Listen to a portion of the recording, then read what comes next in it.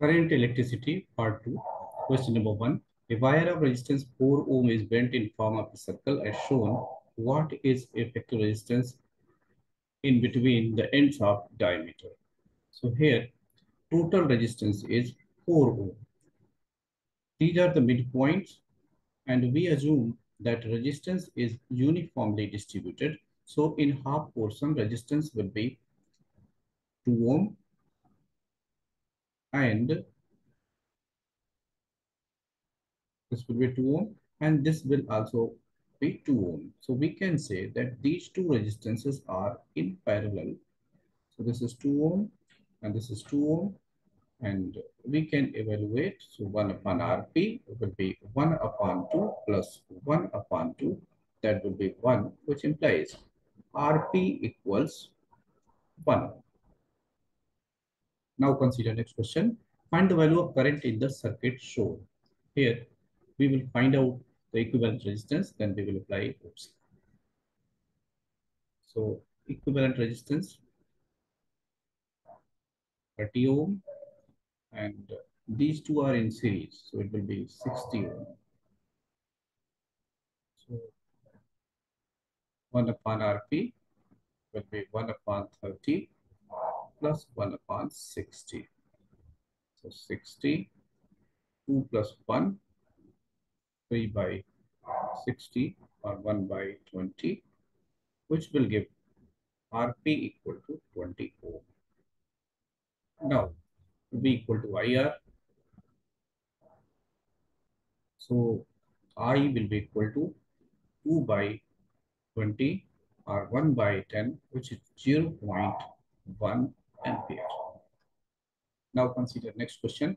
A set of n identical resistors, each of resistance R ohm, when connected in series have an effective resistance of X ohm. And when they are connected in parallel, effective resistance is Y ohm. What is the product of X and Y? So R ohm, R ohm, n times will give NR, which is X. And R and R dot dot dot n resistors connected in parallel. So 1 upon Rp equal to R 1 upon R plus 1 upon R n times. So this will give n upon R. So Rp will be, here Rp is Y. So Y equal to R upon n. Now we have to find out Xy. So X is n R and Y is R upon n. So from where we will get Xy equal to R square. Consider next question. In the circuit given below, find voltmeter reading across 4 ohm resistor. So here, let's evaluate the resistance. So we first evaluate resistance between A and B by this path. So it is 2, 4, 6 plus 2, 8. So we can say this is 2, this is 8, and this is 2. And this is also 8.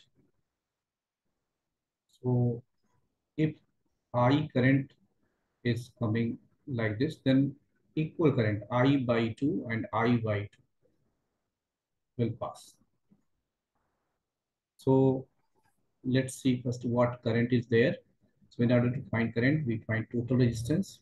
So total resistance will be 2, and this to 8 ohm, and this is also 8 ohm, this one. And then this is 2 ohm. So it will be 2 plus 8, and 8 are parallel, so they will get 4 ohm. So 4 plus 2, that is 8 ohm. So we find current V equal to IR. V is 16, I is to be found, R is 8, where we get I equal to 2 ampere. Now, as I told you, so 2 ampere current will come up to here, but it will get equally divided. So 1 ampere will flow through this path and 1 ampere will flow through this path. This is 1 ampere. So potential difference across these 2 points will be V is reading a voltmeter,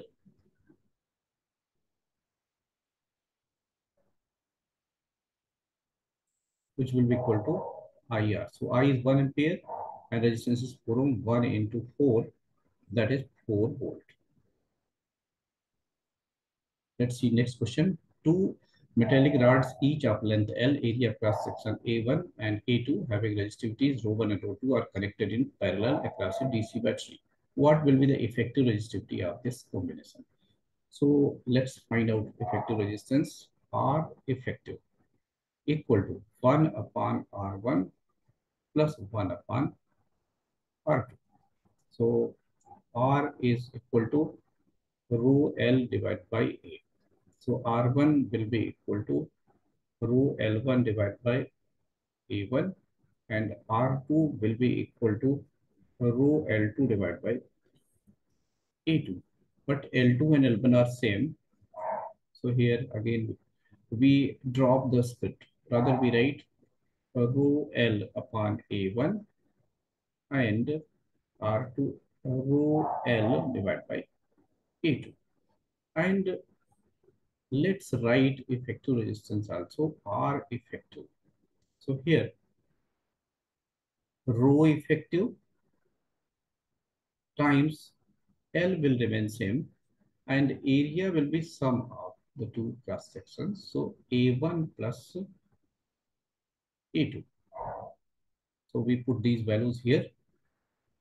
So it will become A1 plus A2 divided by rho effective times L equal to R1. So it will become A1, it is 1. So it will become A1 divided by rho 1L plus R2. This is rho 2. This here this is rho 2 because resistivities are given as rho 1 and rho 2. So A2 divided by rho 2 into L. Now L can be cancelled. So A1 plus A2 divided by rho effective equal to A1 upon rho 1 plus A2 upon rho 2. Now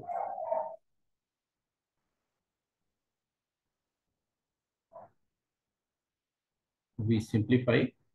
So A1 plus A2 divided by rho effective equal to A1 rho 2 plus A2 rho 1 divided by rho 1 rho 2. Or we can make cross multiplication. A1 plus A2 times rho 1 rho 2 divided by A1 rho 2 plus A2 rho 1 equal to rho effective, which is required value. Thank you for watching.